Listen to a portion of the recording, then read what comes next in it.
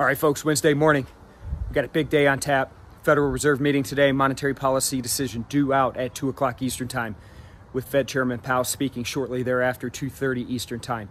All eyes focused on the commentary coming out of the Fed and any further changes to their policy to help give this economy a boost in the midst of the pandemic we find ourselves in.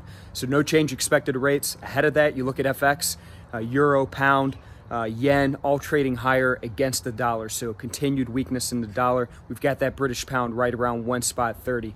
Look over at the equity markets. Equities are trading slightly higher this morning. Again, we've had a couple of days of strength there, but pretty much in a holding pattern until we get this meeting out of the way today. Oil trading a bit higher today. Some of those crude inventory reports came out. Inventories were lower than expected, giving oil a bit of a boost. So again, big day, big meeting today. We are relatively quiet ahead of that, but as we all know, that could change at any time. So you got to be ready. So let's make sure we're nimble today. Let's make sure we have our plan in place, and let's go get after it.